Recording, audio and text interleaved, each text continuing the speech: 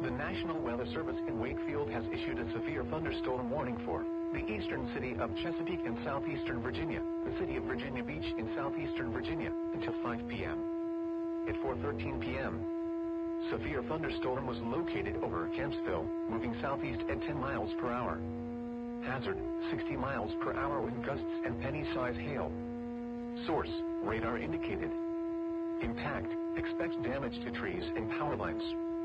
Locations impacted include Virginia Beach, Virginia Wesleyan University, Regent University, Great Bridge, Kempsville, Norfolk, Chesapeake, Back Bay, Fentress Field, Princess Anne, Ruddy Heights, Mount Pleasant, Princess Anne Plaza, Sigma, Sandbridge Beach, Ocean Inez, London, Megan's Corner, Pungo and Greenbrier. For your protection, move to an interior room on the lowest floor of a building.